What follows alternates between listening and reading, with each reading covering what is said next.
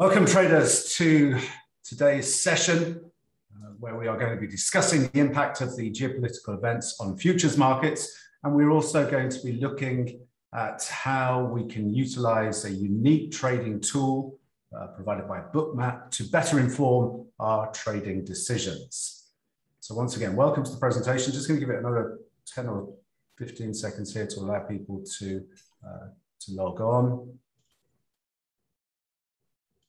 So my name is Patrick Munley. I've been trading for over 15 years. I'm a money manager and mentor. I'm also resident market expert, providing exclusive market and trade analysis to Tickmill clients. I also run the Tickmill Futures Trading Strategy Group. Today, I'll be acting as your host for this event. So feel free to message me any questions you may have regarding the topics being discussed. You can pop those into the chat. At the end of the session, we are going to open up a Q&A where we will cover off all the questions that you have. So once again, I do encourage you to just drop the questions into the chat box and I'll be moderating that. Today, industry veteran and trading legend Dan Gramza is going to be presenting and walking you through his perspective on the developing implications of the current geopolitical landscape and specifically the ongoing Ukraine crisis. He will also introduce you to his unique behavioral Japanese candlestick analysis for the futures markets. He's then going to pass the baton on to Bruce Pringle. Bruce is a professional trader with over 10 years of experience, and he is also the Chief Education Officer for Bookmap. Bookmap is a unique trading platform that provides traders with a visual presentation of order flow and market liquidity. These tools, like I say, are designed to help support and help traders really make better trading decisions by understanding the depth of liquidity in the market. The purpose of today's session is really to provide you with some actionable analysis. Our intention today is to work from the macro to the micro, discussing potential trading opportunities. And at the end of the presentation, like I say, we will open up a forum for Q&A. And finally, we'll wrap up the session today with a very generous offer from Tickmill.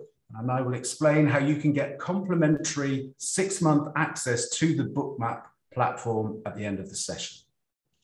So let me pass you over to Dan, and we should be able to see his screen. I just want to make sure that everyone can do that. So if you can see Dan's screen, and if you can just type into the chat box a Y, that would be very helpful.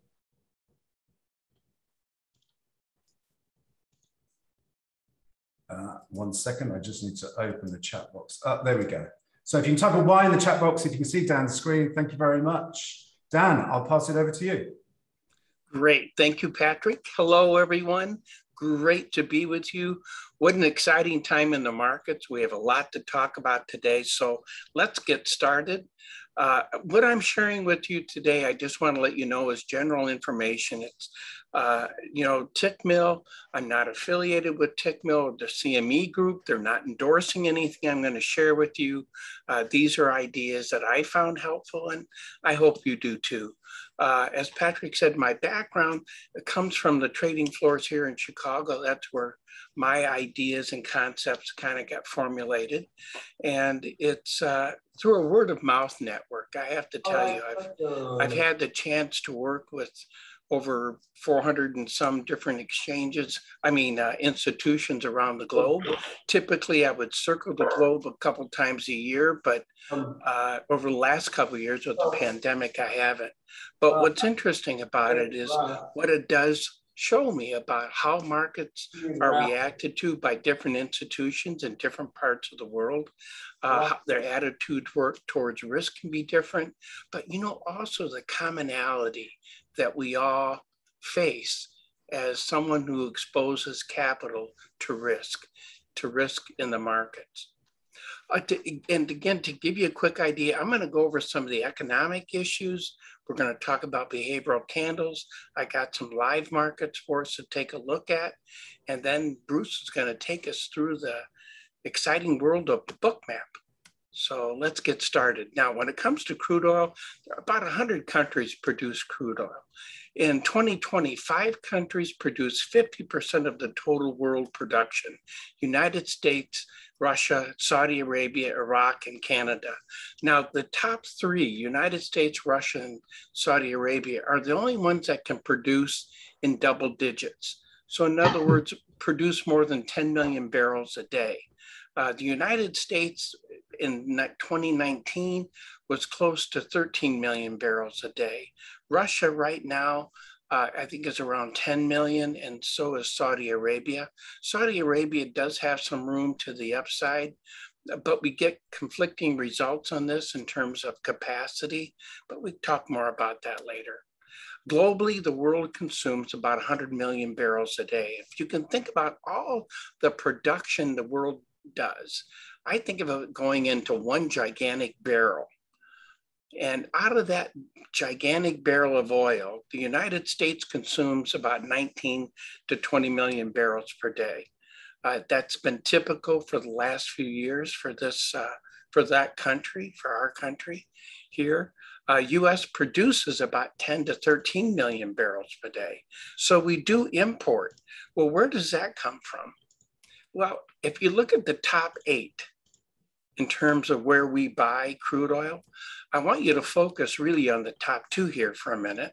Canada and Mexico. Our friends in Canada, we do more with them than any other country by far. 56% here is what it's showing. Oftentimes it's over 60%. They have tar sands that they have a little trouble refining because it's not easy to refine. The United States has the capabilities of refining that, so that comes down to us. So we do buy that crude oil from them. Mexico has heavy sour crude, and it's also difficult to refine. We have refining capabilities in the Gulf Coast that take care of that. So what we'll do is we'll buy that heavy sour crude, refine it, and sell product back to them. We can also sell those countries light sweet crude, which they can also process. So that's that relationship. By the way, a lot of people think we get most of our crude oil from other countries. These are the primary ones, but let's take a look at Russia. 1.7% of our imports, and it's obviously changing right now as our relationship with them has changed because of their invasion of Ukraine. Let's talk about export though. Now, remember Canada and Mexico? Check this out. The 5 destinations that we send crude oil to, well, Mexico and Canada. Not surprising based upon the types of crudes that we're talking about and the relationship we have with those countries. But here's what else it means. It means that for us to buy that crude oil from Canada, we need Canadian dollars. And for us to buy Mexican crude, well, we need pesos. So this also has an international relationship when it comes to currencies. You and I will see that when you start talking about markets. But let's go back to crude, the world's most actively traded commodity. The NYMEX division, by the way, that's a part of the CME group. The contract specs, it's a light sweet crude oil futures contract. It's the world's most liquid form for crude oil trading. The world's largest volume futures contract trading on a physical commodity. Contract used as an international pricing benchmark. Light sweet crudes are preferred by refiners, and here's why. Because if it's light, it has low paraffin. If it's sweet, it has low sulfur. If you have heavy sour, as we were talking about for Mexico, it takes extra steps because you have a lot more paraffin and you have a lot more sulfur. So you get higher yields if you have light sweet crude. So gasoline, diesel fuel, heating oil, your yields are higher if you have a light sweet crude, and that's preferred by many refiners. But light sweet crude refiners cannot necessarily refine heavy sour crudes because of extra steps that's in the process that they may not be set up for. Here's just one thing I do want to mention to you about this particular product. You may have already seen it, but it's a micro crude oil contract, and it started trading this year just a few months ago. Micro means it's 1/10 the size of the full-size contract. It means that your margin requirement for this market could be a few $100s, not a few $1,000s. So your capital requirement goes down, your exposure per tick goes down. But here's what fascinates me. And what you're looking at in the micro, in the other full-size contract, this is not an issue because it is a globally traded market. But here's what fascinates me. It's this. Just a couple months later, they are trading almost 20, now they're over 20 million contracts. And 40% of the volume comes from outside the United States. That is a comfort. That means if I'm working an order at night when I'm sleeping, there's somebody else out there trading it. So for us, for any of us, no matter what time zone you're in, there is somebody out there also looking at this market. So liquidity comes into play. Now let's talk about Russia, the invasion of Ukraine, the economic impact. The EU market for fossil fuel supplies most of Moscow's foreign income, or at least it did. Crude oil at $70 a barrel, just for your reference, made Russia $120 billion. And we're trading above that right now. So it is a key source of revenue for them. Oil to much of Europe is being cut, as you know. Crude is instead flowing to Asia, where India has become the top buyer, followed by China. Moscow is selling crude at deep discounts at $30 to $35 a barrel. So if you're India, you got 1.4 billion people to take care of. You can buy crude oil at that discount. You have an existing relationship already. So for that to expand, not surprising. Here's an example of that expansion. India imported 12 million barrels of Russian oil in 21. This year, so far, 60 million barrels. So they've increased by 5 times just this year in terms of their input. So is Russia losing income stream to Europe? Yes. Is it changing? Yes. So we're seeing an example of that kind of behavior. India is a refining hub. They can send out refined products with strong margin now. Their profitability goes up.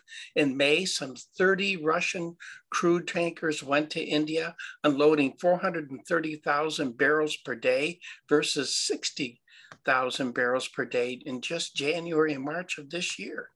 So we're seeing dramatic changes there. Sri Lanka bought 99,000 ton shipment from Russian crude, and they only have one refinery to get that thing going. Turkey is another key destination for Russian crude. And there's some pipelines here we're going to take a look at. Chinese state-owned and independent refiners, they've also stepped up their purchases from Russia. In 2021, China was the largest single buyer of Russian oil, taking 1.6 million barrels per day on average, equally divided between pipeline and seaborne routes. Now let's talk about nat gas. That's another major issue. So who does Russia export gas to? Well, the primary customer in Europe is Germany. Then you can see here we got Italy, Belarus, Turkey, Netherlands, Hungary. Hungary pushed back on making any changes to nat gas from Russia because it is critical for their economy. That attitude's changed a little bit. Orban's kind of rethought that, I think. But so this is where it typically flowed and just a couple of years ago. That is changing. And what is that economic impact? What has it done? And if anybody here is in Europe, one of the things you've seen is the increase in prices, or maybe not seen, but felt. What we were paying $6 for, $5 for, they were paying at that point in time, in this year now, over $60, 10 times more. And right now, where we are, that's 4 times. We're around $6, $7 as we're going to see. They're paying over 40. And Asia's right up there with them.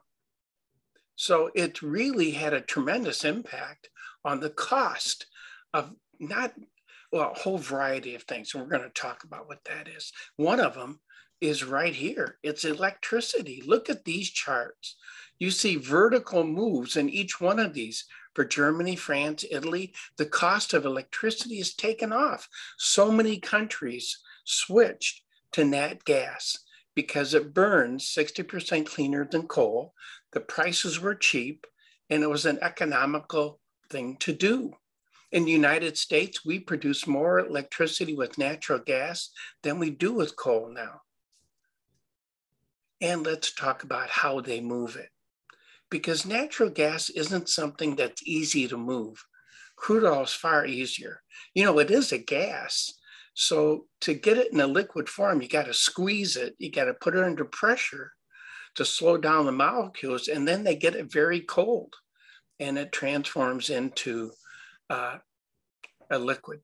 The things that you hear so much about, I just want to point out two things to you so that when you hear about them, you'll get an idea of what they're referring to. And that's right up here.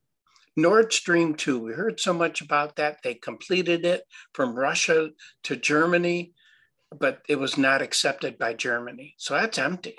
And here's Nord Stream 1, that tan line. That one was shut down on Monday for 10 days of maintenance. A lot of people are concerned. Are they going to turn it back on? Remember, though, for them to leave it off, that's income to them as well. And so I don't know how aggressive they're going to be on that, but we'll see. All right, now let's talk about wheat. Russia is the world's largest exporter of wheat, United States number 2, Canada, France is the largest exporter or producer of wheat in Europe. And then we see the Ukraine. This is also a critical area. Russia is the world's largest exporter with more than 18% of global exports. Ukraine and Russia together, 30%. Countries at risk are Egypt. More than 70% of Egypt's imported wheat, comes from this region. And remember the Arab Spring? Well, that started with the price of a loaf of our flatbread, actually. So it is a big deal. Politically, it's a very big deal. And for the people who live there, India, Indonesia, Turkey, they rely on the Ukraine and Russia wheat to make flatbread, nat gas, and tourism. About 50% of the grain for the World Food Program buys to feed 125 million people worldwide comes from Ukraine. 78% of Turkey's imports come from Russia, 9% from Ukraine. And wheat is used in Turkey's food industry. Processed food is a major Turkish export. Sanctions imposed on Russia means harvested and stored wheat isn't being bought. That's changing. But for Ukraine, wheat harvested and stored from last season, it won't be shipped. Or what they're trying to do is come up with some other alternatives. The seaports have been closed. And farmers in some areas that they have carryover from last year. And they're looking at ports on the Danube to export it. But here's the challenge. If some of those farmers, the cost for export, for transportation is huge. So that means when they sell that wheat, they're going to be at a loss. But yet they're forced to sell it because they need some income. So it's a very tricky situation that's happening there. What happens to that winter wheat that's currently in the ground that was planted in the autumn? And it should be harvested in this past spring. Was it? Ukraine, let's talk about another market. 16% of global corn exports. Ukraine supplies 60% of the corn to the EU. If you look at this chart of different countries, the green line is production. This is all based on percent. All right, so the green line shows percentage of world production of corn. And United States is one of the larger producers, as you can see there. And if you look at it, see China is really a biggie too, but you don't see any export. The blue line represents percentage of export. China consumes it all. They don't export it. But look at Brazil, look at Argentina, and look at our friends in Ukraine. Those 4 countries are critical for global supply when it comes to corn. The most common use of that corn is for animal feed. So it's for protein production is where that comes into play. Now, let's do this. Let's talk about another critical area before we finish up here. Russia is a major exporter of potash, aluminum, ammonia, urea, and other soil nutrients. Disrupted shipments of key fertilizer has a global impact. Russia and Belarus account for more than 40% of the global exports of potash last year, one of the 3 critical nutrients to boost crop yields. Russia accounted for key types of fertilizer, 22% of global exports of ammonia, 14% of urea, 14% of MAP. Brazil, the world's biggest soybean exporter, but they need imported fertilizers. And when you think about it, Russia and Belarus were the source of 50% of those shipments. So some people are saying, okay, there's problems in Europe, no problem. Farmers should just plant more. Well, do I plant more if I can't fertilize it and I can't get my return on that extra investment? That's what's being faced. Ukraine and Russia supplies 75% of the global sunflower oil. That represents 10% of all cooking oil. Indonesia, the world's largest palm oil exporter. I'll show you in a minute how these come into play, but they were planning on banning exports. Then they took the ban off. Indonesia accounts for half of the world's supply of palm oil, the most widely used vegetable oil. It's used for cooking and production of all kinds of products. Palm oil is competing with soybean oil prices. I'll show you that in a bit. The ban was designed to bring down domestic palm oil prices because they're trying to deal with inflation, but they've opened the door a bit, and we'll see the result of that when I show you that. But crops like sunflower and corn, they're planted in the spring, but who's going to plant them in the Ukraine? If you look at the south region of Ukraine and the western region, there are some farmers out there. They're also farming around big craters in their fields from Russian ammunitions. But if you look at this, who's going to do it? You got the draft going on, you got mined farms, the invasion itself, shortage of fuel and fertilizer. So it's and transportation challenges. And we haven't felt the impact economically of this yet, of these areas. You know, Russia, second largest supplier of platinum. Ukraine supplies more than 90% of the semiconductor grade neon gas used in lasers in the US semiconductor chip manufacturing. We think we had a problem before with semiconductor chips and not being able to get cars produced and other items. Well, we haven't totally felt this either. Russia supplies 35% of the palladium also for chips. Large impact on the European car manufacturing. Volkswagen, BMW closed assembly lines in Germany because there's a shortage of wiring harnesses that are manufactured in Ukraine. Tire manufacturer, Michelin, also announced that it's going to close European plants because of the logistics of this invasion. Last thing I want to show you here, look at this breakdown of items that come into play here. And you look at palladium and platinum, those are used to produce catalytic converters.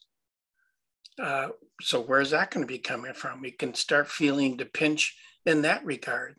And we've talked about these other areas, but I want to point that out, that I think the impact, economic impact, as we get through harvest, as we still have to deal with these transportation logistics, we're going to see continuing impacting the market. And let's do this. Let's look. Well, let's finish this, I guess. I want to tell you something about where does Russia fit in. It's the 11th largest economy in the world. It's 1.7% of the global economy. Its GDP is around 1.5 trillion, slightly smaller than the state of Texas. Ukraine's economy is about the size of Nevada's economy, and it's 33rd in the United States. prior to the invasion of Ukraine, total value of the Russian stock market, which was really coming back, $251 billion. And that's about equal to the market cap of PepsiCo. In 2020, 36.5 of all Russian imports and 37.9 of exports were with the EU. So it's not just crude oil and nat gas that we're going to see an impact when it comes to this. I just want to show you quickly a tool that we're going to be looking at today. Many of you are probably familiar with candle charts. This is something I saw in Tokyo, teaching a course for Bank of America. In the dealing room, there was a fellow drawing these candle charts. I was there to teach a different technique. But my point is, what I want to show you is what went through my mind as a market maker thinks about a market. And they draw a box between the open and close. And if the close is above the open, that box called the body, I have it as green, traditional color is red. I consider it buying. On the other side, when the close is below the open, I think it represents selling. When the highs and lows don't match the top and bottom of the candle, you see a vertical line. On the highs, I think it represents sellers. It's called a shadow. And on the downside, I think it represents buyers coming into the market. Now, the sizes of the bodies represent commitment, momentum. The size of the shadows give us an idea of market acceptance or rejection. Now, let's take those ideas. And I just want to tell you, I have a website, dangramza.com. You can click on the button here, start here, and it's a video. That's a trading floor behind me in Chicago. And it just talks about what you'll see in the video. Then you can click on free market studies, learn more, get started. And there's click on free registration, some basic information. You're not going to hear from me unless you sign up for a daily email that will tell you when the video is produced. It's done every day. The markets are open. And you can go back, I think 7 years or so, and look at previous videos. I'm mentioning this because if you've never traded futures, this may be something to consider. If you've traded only the stock indices, maybe you want to look at something else. So let's do this. I have one more thing here. And let's pull up some markets. Now, these red and green lines are buy and sell levels from my point of view. These are not trade recommendations, but it's just to give you a reference of what someone's thinking about and what you can do. For example, the dashed lines that's a previous trade. So if you went back to, let's say, July 1st, look down here at the bottom, it says July 1st. If you went back to that video for that date, then you would see this being set up. And the red line here would be a sell level. The dollar difference here, if you're not familiar with this market, is $1,000 a contract. And the next buy level here is at 38.60. Now today, because of the price action we're seeing, we had PPI coming out, we had a few things that market's kind of nervous about, but we're also seeing buyers coming back in. We're seeing a bounce. And the issue is if we finish like this, this green line that you see here, that's going to be lowered, because how do people want to go into the weekend?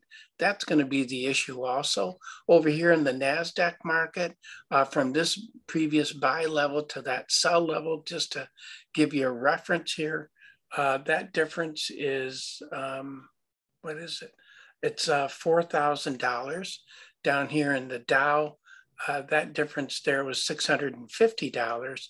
And over in our friend, the Russell, those small to mid-cap companies, this difference between the buy and sell level is $900. That doesn't mean much. I just wanted to give you a feel for what those represent.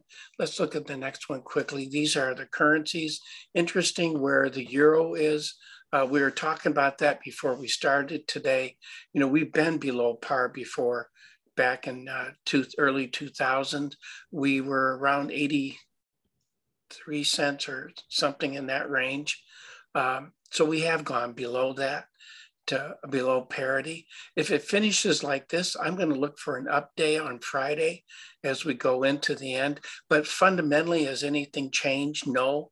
There's enough uncertainty that the dollar is stronger. So when you have the dollar this strong, that means these currencies you would expect weak, the US dollar strong, commodity prices down. That would be expected. Now, here's a Swissy. The difference between that sell level to that buy level, which happened yesterday, it traded above that. That was $2,625 a contract. And a couple others just to tell you about. Well, let's talk about British pound also continues weak in that market. This dollar difference in that market was $812.50. But you can see they've all broken to the downside. They're still maintaining that selling pressure. You know, the Canadian dollar and our friends over here in the Aussie dollar are two interesting markets because they're resource-based economies.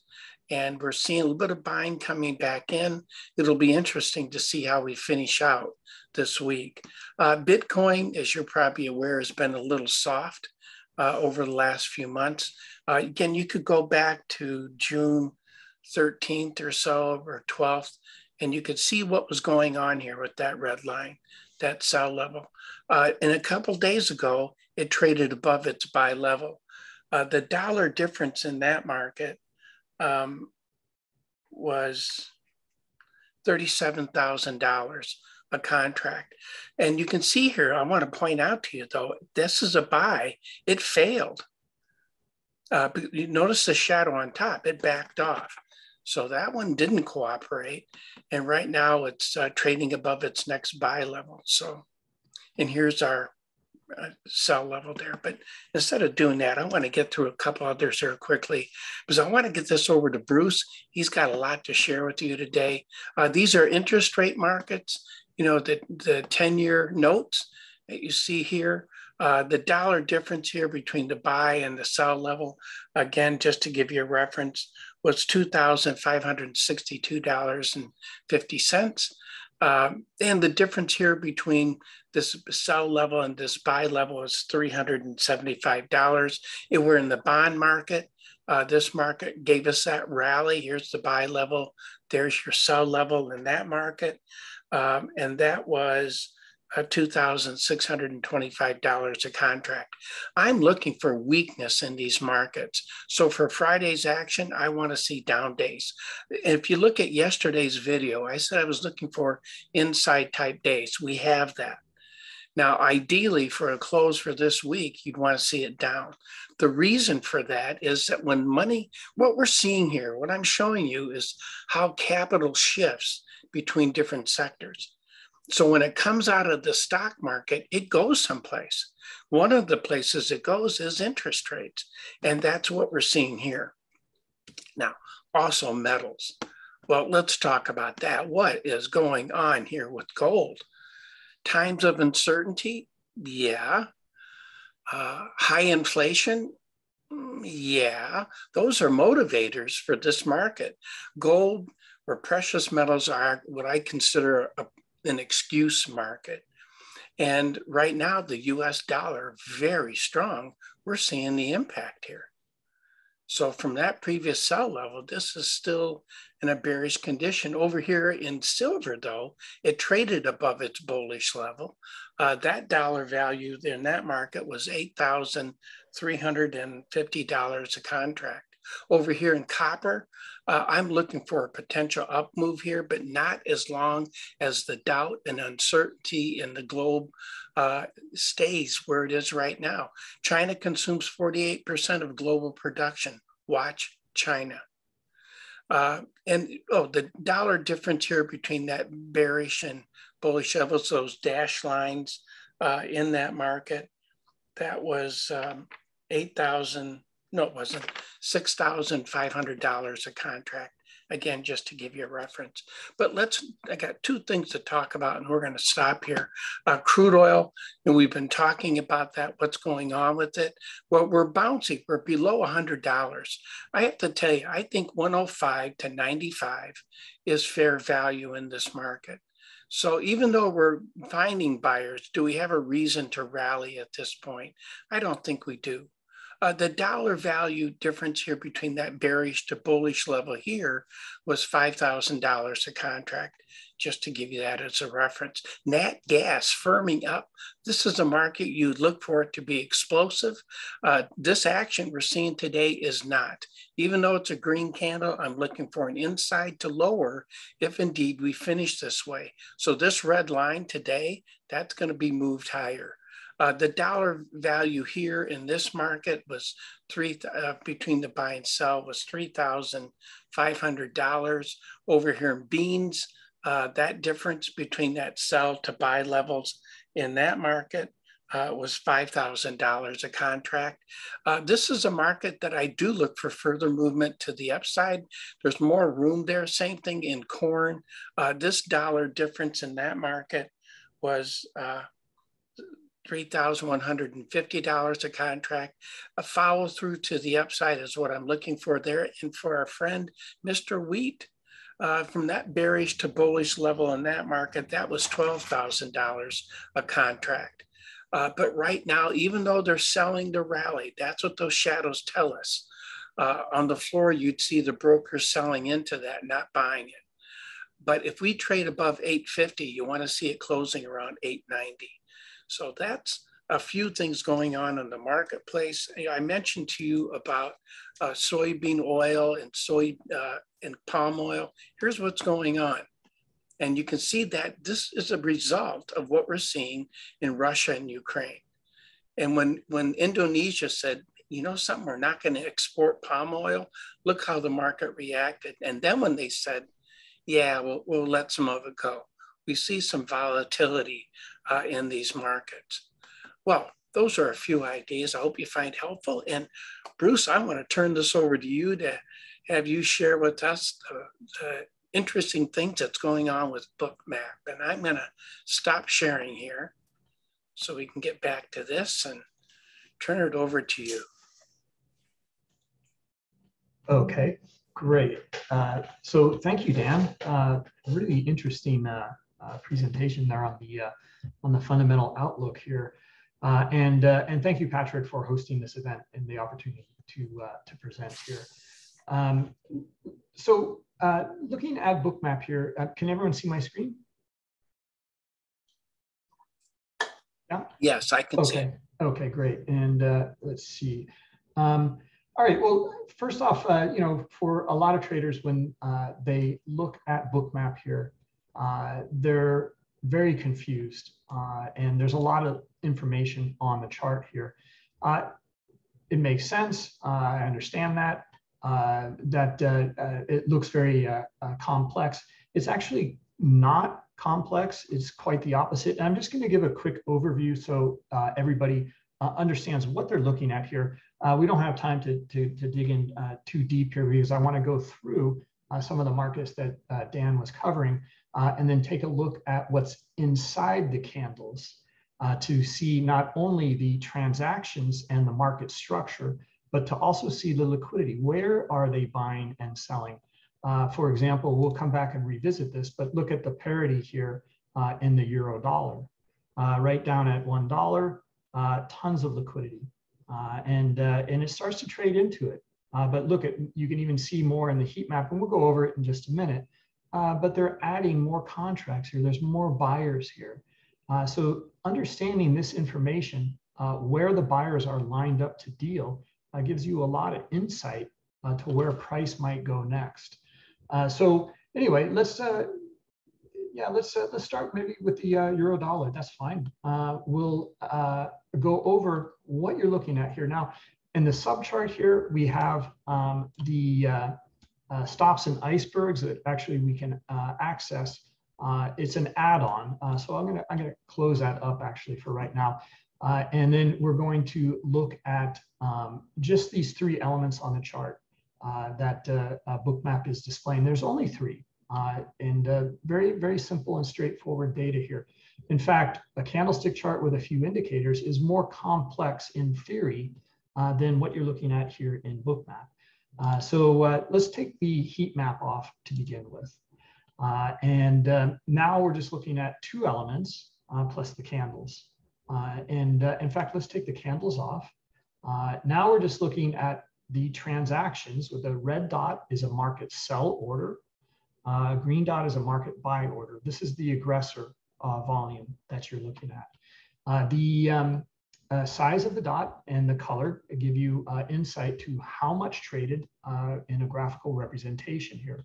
Bigger dot is more sell transactions, and smaller is less transactions. So less buys here, more buys down here at the bottom. Yeah, so let's take off the volume dots. And now we're just looking at one very simple element. It's just best bid and offer.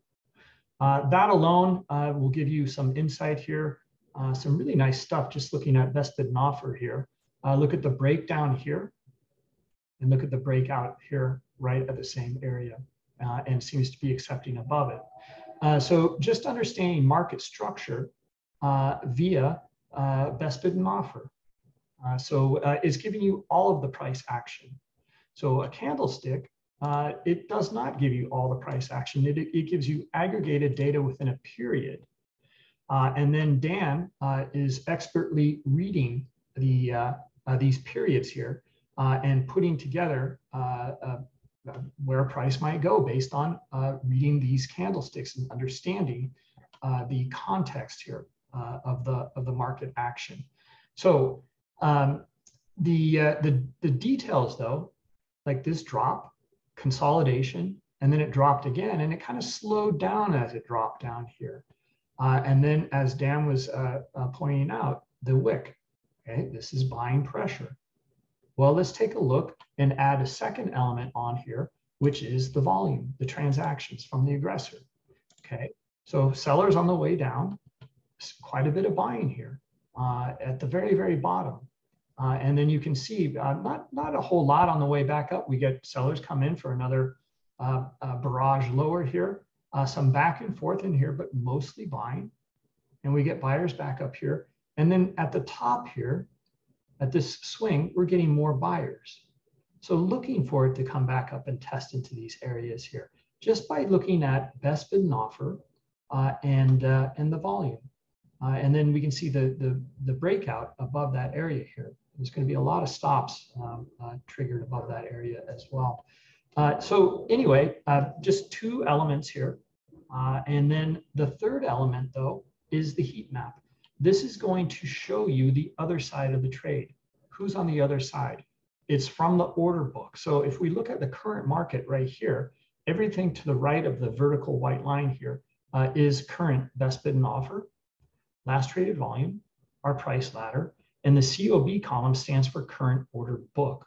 So what you're looking at here is the amount of contracts. These are limit sell orders above the market and limit buy orders down below. You have the numerical values in a histogram in here. If we zoom in a little bit, I'll show you. And so you can see the liquidity. This is the auction here right now. And we can see that they're always adding and pulling liquidity from the market. And this is where you find your buyers and sellers. All we're doing in Bookmap is taking that liquidity and transforming it graphically. So areas of high liquidity, 62 contracts or 96 down here, is this color. It's this red-orange. You can see the heat map up here, the scale of the heat map. Red and orange is very high liquidity, then yellow, and then white, and then blue, and then black is the least amount. So all we're doing is taking it and plotting it onto the chart, but we record it and we plot it onto the chart historically. So what looks to be really complex with all these different colors and lines is very, very simple. It is the adding and pulling of liquidity, and that's all it is. So you can see that, well, as the market came down, there was some interest in buying here, and then they pulled at the last minute. They did not want to buy. Yet we found aggressors with the green dots and buyers, and they started to come back up toward areas of high liquidity that they pulled here on the offer, and also up here at this 66 at $1.0660 here. Now we can see kind of a small breakout here, back up into this area in this swing here. So anyway, very, very simple stuff that we're looking at here, but we have the context of what's going on here in the market. So if we zoom out just a little bit, market was trending down, and then we can see that down at the bottom here, we didn't find many sellers. We start to find some buyers, and they're starting to lift it back up and test some of these areas where it came from. And that's just understanding the structure, the volume within the structure, and also the other side of the trade, the limit buy and sell orders. Who's taking that or who's not taking that? So if we zoom out and look at the higher time frame picture here, I've got data back to about 6 a.m. East Coast time. We can take a look at this context. So here's the market as it's coming down toward this area of high liquidity at 05. And it traded into it right here. You can see the transactions taking place right into it. And then it traded through it in a big way. Okay, pretty catastrophic break there. And it continued on down and tested parity here. Okay, so interesting move into that. And we know, as you can see in the heat map here, see how it's getting kind of red in here? And see how that they're kind of bidding in front of this area? This is context. This is showing that, yeah, they're eager buyers in front of that area. They're starting to front run. And we can understand that behavior. You can also see that buyers started to add in a little bit lower here. They're probably looking for a price to test through it, get filled at a really great price, and then have it test back and maybe through the dollar value here. So anyway, that's what unfolded here in the market. We can see precisely the behavior here. These guys meant to trade, and they're still here in the current market. These guys up here at 02, well, they started to come in not too long ago. As the market is coming down, they started to show interest at a higher level here. This is the context. This is where the buyers want to deal. And now we'll see if they actually deal when price comes down, like here, and trades into it. And this is what we want to understand. And this is how you can now look into and see what's going on within the candlesticks. In fact, we can dim the heat map a little bit here, and we can look a little bit more closely at the candlesticks and the volume and the liquidity. So here's our move to the downside, and as Dan pointed out, the buying pressure. Okay, so this candle closed with to the downside here, but we found some buyers, and then off of this low here, well, we start to find more buyers, and then we break through. Now this level is not really seen too much in the candles. This is an hour candlestick chart, but we can see that. This hour here closed at this kind of swing and kind of equal low from the previous hour, and then the breakthrough. Okay, now look at the breakout, and now it's returning precisely to the area where it broke out from. Okay? So some pretty interesting stuff here. Now in your candlestick, this is looking pretty good to continue lower. Why? Because look at and this is not a trade recommendation. We're just reading the order flow. Here's why. Well, look at the sellers come in, and we just broke below the swing here. Now we want to see that selling pressure continue. So let's zoom in here a little bit closer, and let's read the order flow. Let's turn the heat map back up a bit, and this is good. We see that there's more sellers now at a lower level. Okay, do we find the sellers down here? Not really. Nice selling in here, and it's starting to kind of wane now. Well, maybe we'll get a retest back up here, back up into this little kind of a zone or area right here at 475, maybe back up to 525. Okay, so now look at the liquidity just coming into the market right now. Interesting move there, or interesting phenomena. A lot of people just jumping in and interested in dealing here. So now let's take a look at that. So we have kind of equal buyers and sellers on either side here. So it's kind of convoluting the picture a little bit here. We want to read now the context, though, of this liquidity that came in. So how did the market react to it? Do we find buyers or sellers here? And we haven't really found much yet. Now we're starting to find a little bit of buy or selling here. Okay, all right, sellers, then let's see if you can drop it down to 03 here, or maybe 250 or 200 down here. Okay, so we're just looking at what's inside this candle and this big move to the downside here on the hourly candlestick chart, and below the swing here. We need to see sellers below the swing for continuation and to move away from these previous areas in here. And that's what we're reading in here and trying to read. Okay, if we don't get that, we're looking for the retest back here to this liquidity. So you can really start to see what's inside some of the candlesticks, and then start to target some of these areas as well. Now you can break this down into a smaller candlestick chart. No problem, but you know, it's up to you what time frame you're looking at and you're trading. Anyway, starting to find some buying interest here. Didn't find too many sellers here, not enough. So looking actually pretty good if we can just see. We're looking for our sellers here, buyers on the other side. Okay, so let's see if we're seeing quite a bit more buying up here actually.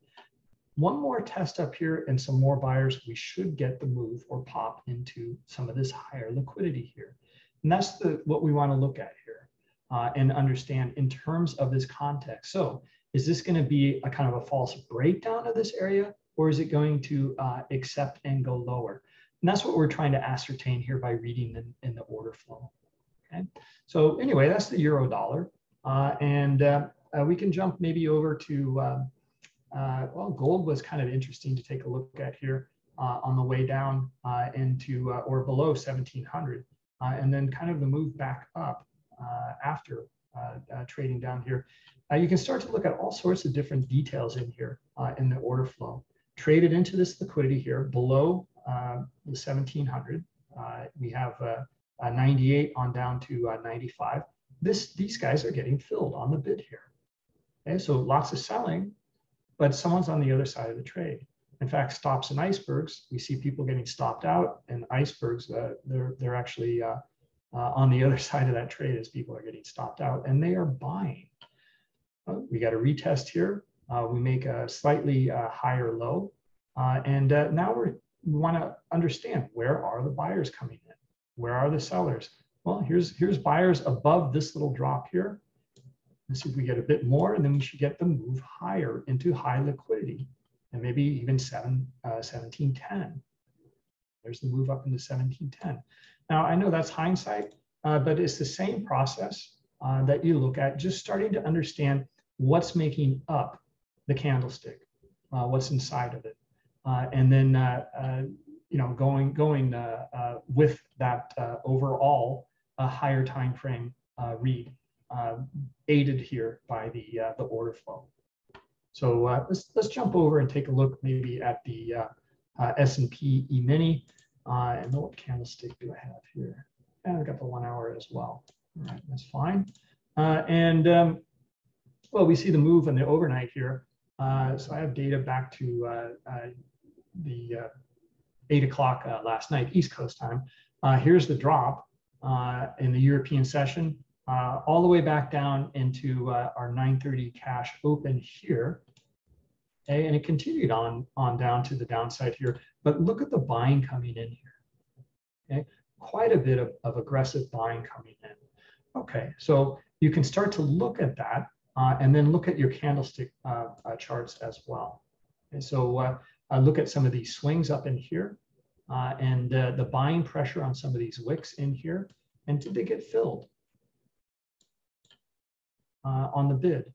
Yeah, they got filled in here, and you can see them kind of nibbling away in here. But and we're finding buyers all the way through. Now we're finding buyers, but they're not able to lift the market here, not yet. But the buying pressure is really starting to mount. You can just see it in the color and the size of the dots here compared to the sellers. So we see who's taking the other side of the trade? Well, liquidity in these areas here. Lots of icebergs too. Right? The hidden orders, they're not going to be seen in the order book. So anyway, the buying pressure mounts. Here it breaks it. And then here's the hour candle closes at this point here.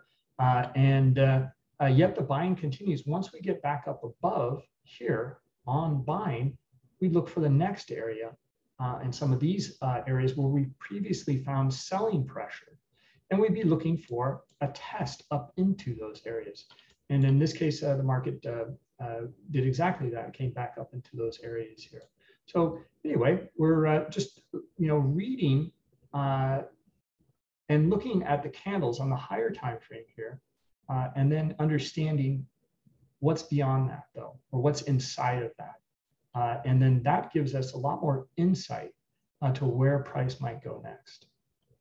So I think let me know if you have any questions here. Happy to go through any markets that I have up here. We've got the notes, we've got wheat. We can take a look at wheat or corn. I've got crude oil here, and I've got the NASDAQ as well. Hi, Bruce. Just a quick question from Howard. Looking for some clarification with respect to what the red and blue lines below mean. I think you did explain at the start. Yeah, well, this isn't part of Bookmap. This is an add-on. I'm showing it just because it is a pretty powerful and insightful thing that the CME offers, market by order data. Okay, this is something unique. They've had it for about, I think, over 5 years now. But no one's really taken too much advantage of it until the last few years. It's showing the position in Q. You can look it up on the CME website, and it will show you precisely, like right now, if we look at this S&P E-mini, and we look in here with the current order book, well, these are the number of contracts here. Okay, but we don't know how many orders are in here. So like actually down here, we actually do. And this is pretty insightful too. Let me show you this. These three areas of high liquidity here, well, this little white line here is indicating that one larger player is holding about between a third and half of the liquidity at this price level. And it's most likely the same player because look, he's got it on 3 different levels here. This price level at 46.25, 46, and 45.75. So the white line is equal, likely the same player. That's basically what the MBO was, or the way that the CME advertises it. However, we're able to extrapolate from that data and the way that the orders come in, we can start to read where people are getting stocked out, as well as where there's hidden orders, not in the order book. They're icebergs, and that's the whole concept of the iceberg. Is a larger player doesn't want to show his hand, like this guy right here. Doesn't want to scare price away. So he wants to get filled without showing how much liquidity he has. So that's what the subchart is showing here. We also have it on chart, but I turned it off for now. Anyway, it's a very specific thing that it's an add-on, like I said, and it is also, you will need a specific data provider for that as well. Okay, there's only one that's offering that. So anyway, it just gives more insight. It's not a signal.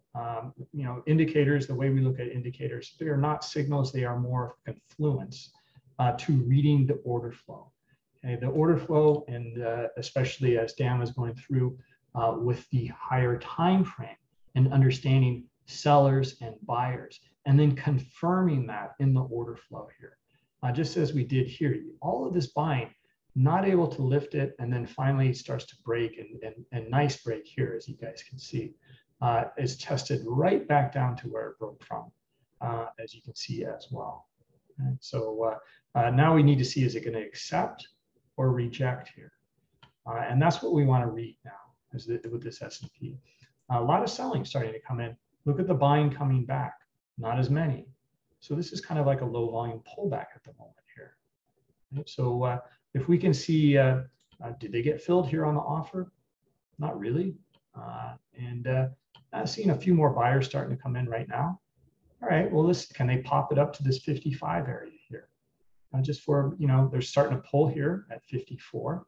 So we just need a few more buyers and we can get a move here to 55. So just reading the pressures in here, just like this buying wick here, we're reading the pressures here in the order book. And that's all we're doing. Trying to get that additional insight. Bruce, another quick question here. Can we take a look at Bitcoin? Sure. I don't have it up. And, what exchange? I mean, are you looking at the futures? The futures contract, yeah. Okay.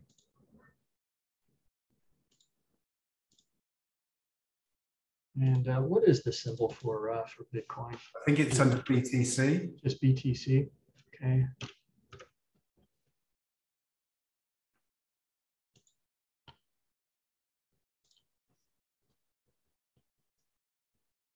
Yeah, pretty thin, as you can see.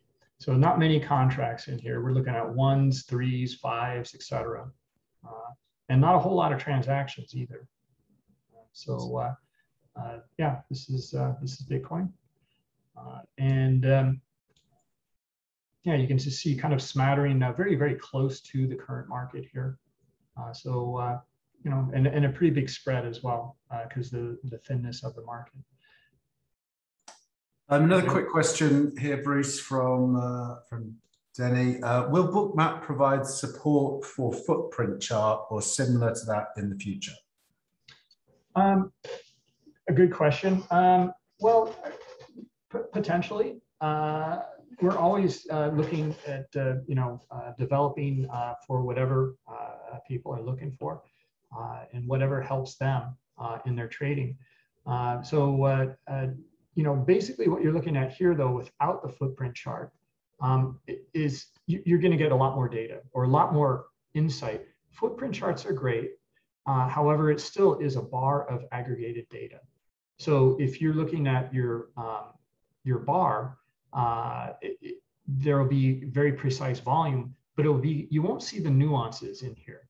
You won't see like the retest to where it broke from out here, right? Or some sort of a pullback like here from where it broke from over here. And look at the selling starting to really pick up here, right? That might be on one bar, all of this activity. Here you have the context, though, of the structure.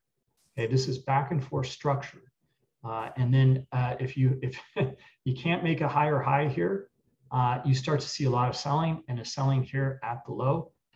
We're looking for price discovery to the downside to previous areas of liquidity. This is a pretty good example here, looking at wheat down into the 800 level here. So anyway, that's kind of the drawbacks of footprint of just the aggregation of the data.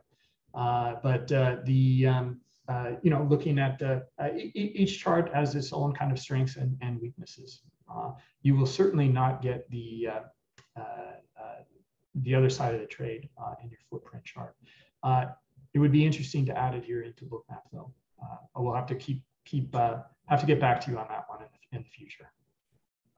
Bruce, we've got some interest in taking a look at, I don't know if you've got yesterday's data on the heat map for the drop that we saw in the ES or the NQ. I do for the ES. Here's the drop.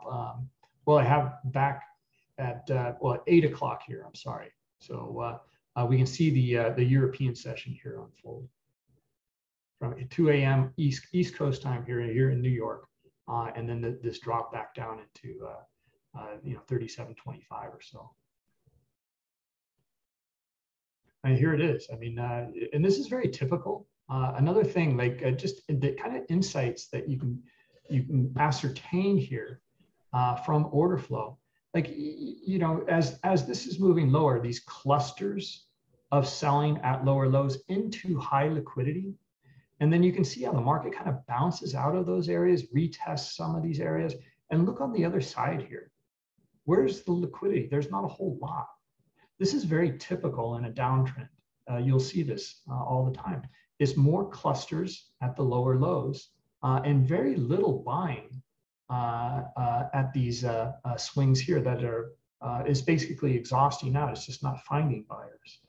That's when you can start to look at your candles and your wicks, et cetera, starting to understand that, wow, okay, well, we're not getting a whole lot. If we get some sellers below this area here, look for a break. And look again, where it retested here, right to where it broke from. Right? So there's a lot of things that you can kind of piece together that trap traders comes back here and like, oh boy, yeah, I'll sell, no problem. Whatever the case may be, it's here in the order flow. You really can't escape it. It will be shown in here. Good stuff. Okay.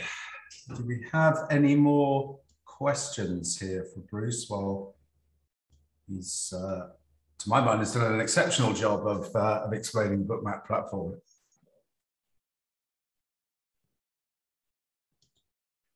Bruce, just to clarify, we've had a question here regarding GME. Is that, I'm thinking, is that GameStop? I guess GameStop is when and stocks. I don't have any stocks open here. These are all futures products. But does Bookmap offer the facility for traders to get that data? Yes, it does. Excellent. Yes, yeah. You can subscribe to some data feeds for stocks, as well as I think up to 21 different cryptocurrency exchanges that we connect to.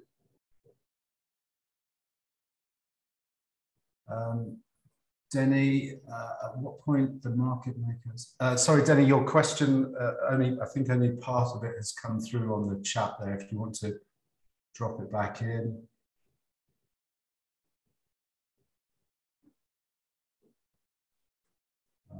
No, he hasn't got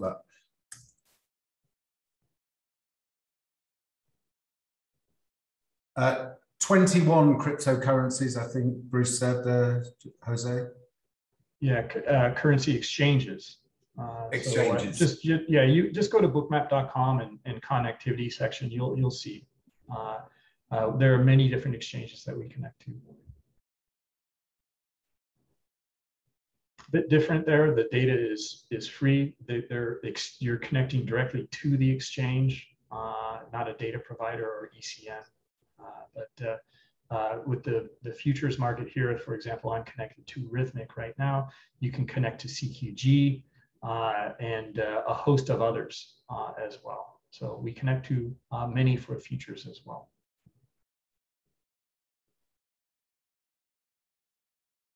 Okay, any more questions for Bruce? Yeah, I didn't get to a lot of different things in here.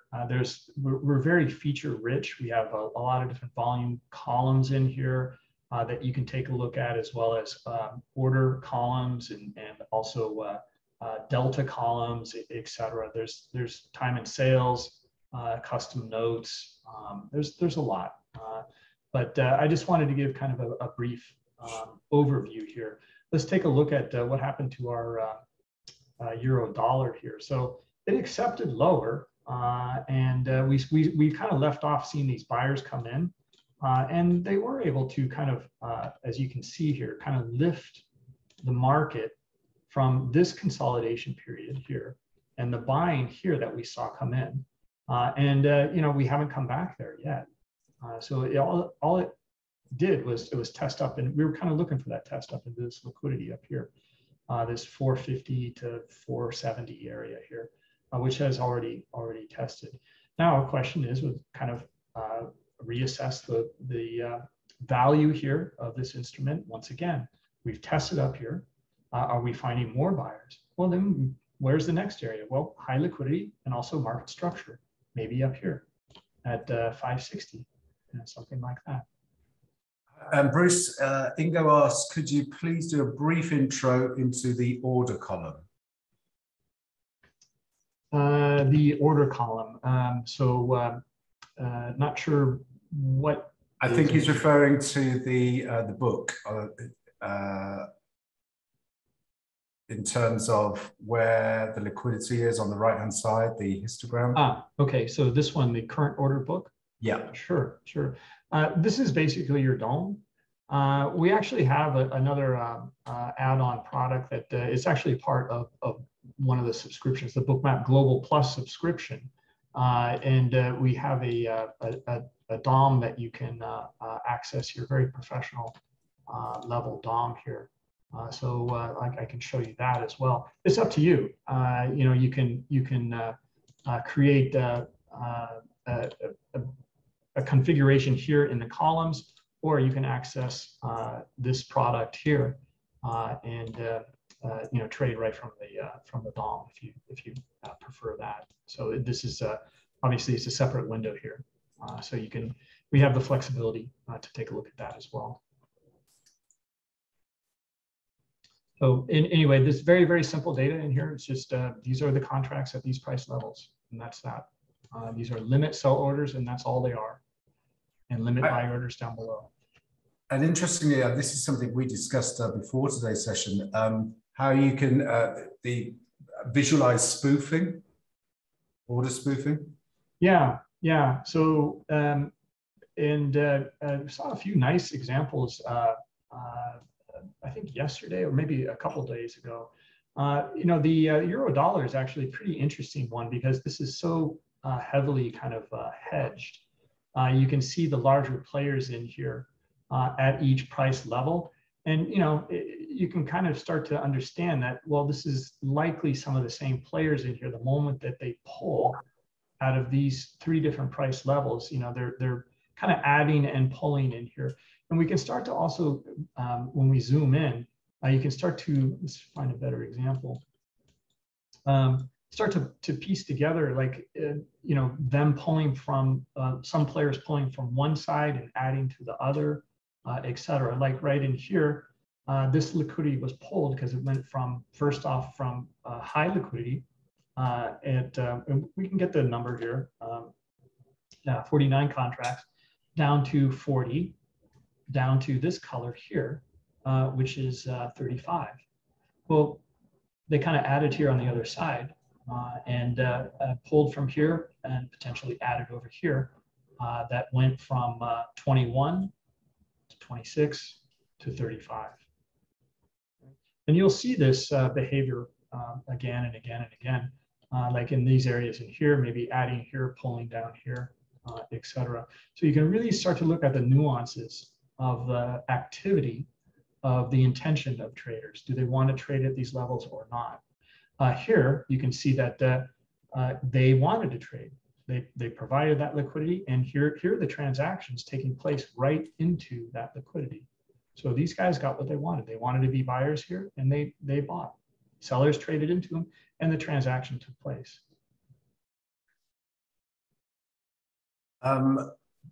Another question here from Denny. At what point market makers will end their liquidity hunting until it hits the very high liquidity zones? Based on your experience, at what point market makers will? A lot of times what you'll see, and this is actually a pretty good one, I think, is looking at the currencies. And boy, it's kind of funny we're going over the currencies just because we typically don't. Most people want to look at the stock indexes, and that's what we cover in our education. But you'll see this behavior, and each market trades a little bit differently, but the overall fundamentals of buying and selling is the same. There's just different kind of behavior and different kind of players. In here, for example, you'll see that prices starts to come down towards some of these areas, and they pull. Price comes back up, and they start to pull. That happens typically a lot in the currencies. But then you're looking to see when do they actually stay in the market. So the market makers, when do they want to take the risk?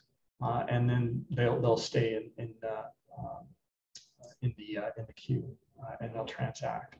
So yeah, that's understanding where they're transacting is really pretty important thing to understand. And then not only where are they transacting, that is important, but it's the context after that that's really important. Was there still more selling pressure below these transactions here, or did they absorb all of that selling pressure and then price? There was no more sellers. There's still more buyers, but there's no more sellers.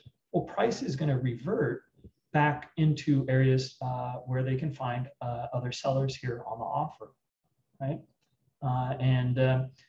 You know, there was a little bit more selling pressure. It traded through, but look how the buyers start to come in. Okay, so yeah, once we start to see that, we kind of look for some of these other areas up here at maybe 440 or 470 to potentially transact. Okay, in this case, it just kind of came up to this liquidity here, still testing up to that liquidity there, yeah, then finally we got the move here. Back up into that swing. And that's kind of what we're looking at in the live market. Excellent. How could be the best way to find out the next movement of the market? Talking about probabilities, I can see liquidity at both sides of the chart. So I guess Ricardo is trying to ask how, from a trading perspective, you would be best able to identify the next directional move. Yeah, sure. Well, it's really understanding that context in here. You know, these three elements here, but understanding like, well, okay, look at the reaction here to this liquidity here. Are we finding buyers? Yeah, starting to.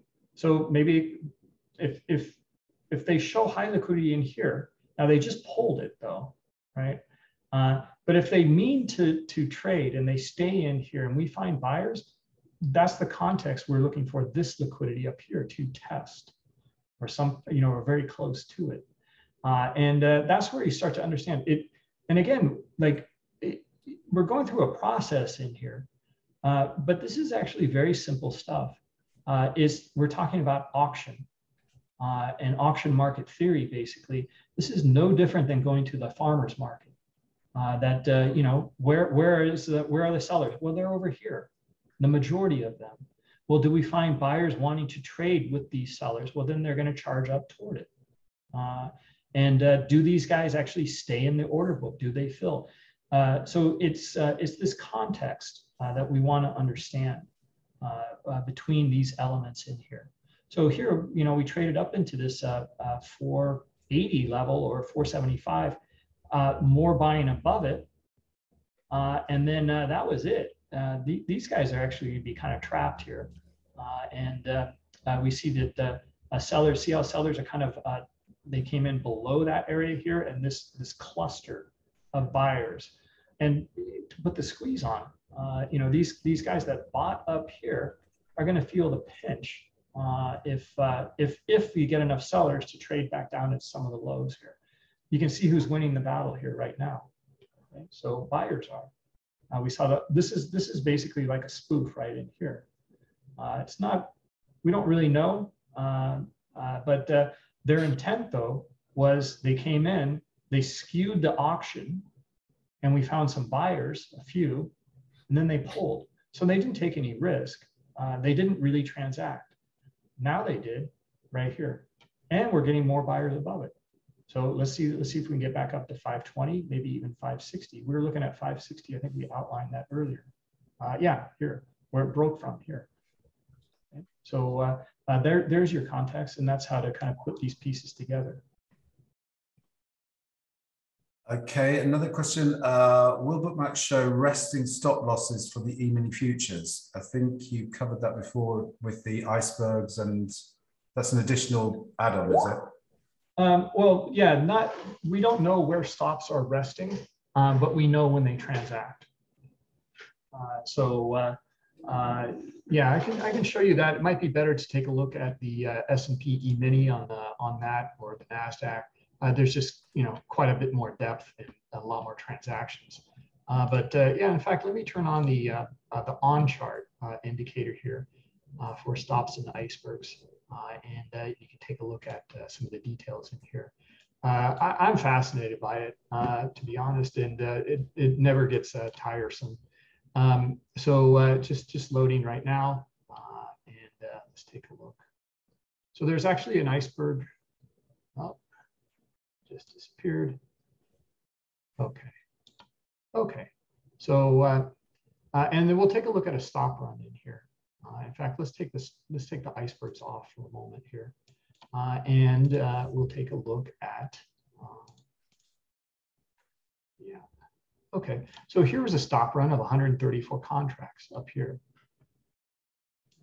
Well, this is what it looks like. And this is what happens in the market. And we're just, this is the beauty of what I think Bookmap is displaying, is it's simply displaying what unfolded. It doesn't, it's giving you the truth of what's behind some of these moves. So this is aggressor behavior in here, lifting the offer, okay? And, we're looking at, microseconds in here. So, this move here, it looks like it might be, something lost data or something. It is not. It is basically one event, an atomic event that took place and unfolded, and then best bid and offer update after that. So you have a kind of a chain of events that happen when you get down into these sub-second levels. So here, buyer came in. They could have been squeezed out. We don't know, but we know that there was a lot of buying in here. Along the way, in this big move to the upside here, stops are triggered. But this one player his order has not gotten filled yet. His order is basically filled up here. And this red line in here is showing when stops are now starting to transact. Okay, so along the way, as this one event unfolded, stops are triggered, and we don't know where exactly, but we know when they're transacting. And when you get slipped and your stop gets slipped, this is exactly what's happening. So you can see precisely where the stops start to transact, and they actually lift the market a tick or two in here as well, one tick.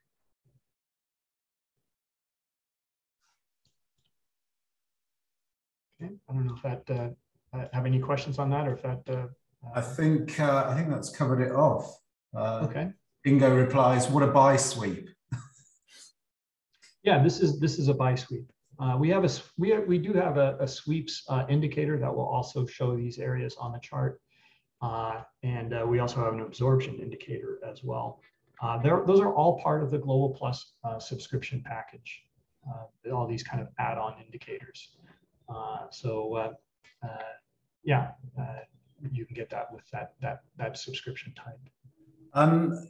Okay, I'm just cognizant of the time here. We're running close to an hour and a half, and I don't know if Dan has got any additional commitments that we need to think about wrapping things up here. Does anyone else have any questions either for Bruce or for Dan?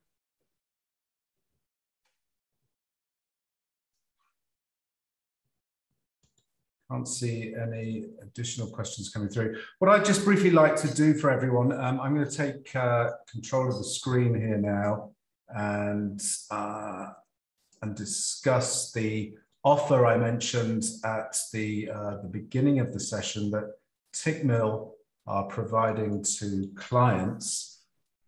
Essentially, what Tickmill are giving you is that if you sign up for a futures trading account, and on the screen there, you can see a screenshot of the.